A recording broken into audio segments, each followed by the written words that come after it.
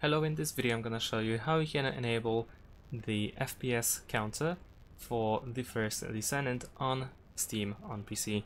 So the first thing that we need to do is press Shift and Tab in order to open the Steam overlay. If that doesn't work for you, then in a second I'm gonna show you how to do that on Steam.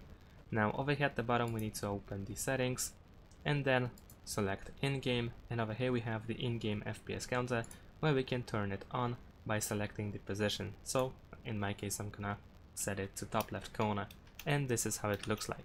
Of course we can also enable and disable the high contrast color. Without the high contrast color you can see that the text is gray and sometimes barely visible. Therefore, if you prefer to see it all the time, you can enable the high contrast color, which makes it look like this. And that's pretty much it. Now let me show you how to do that on Steam itself. So on Steam you want to go to the top left corner and click on Steam and then open the settings. Over here on the left side click in-game, and here you will find the same options. Here you can choose the FPS counter, the position of it, and here you can enable and disable the high contrast color. And that's it. Thanks for watching, leave a like and subscribe to my channel, and see you in my next videos. Bye!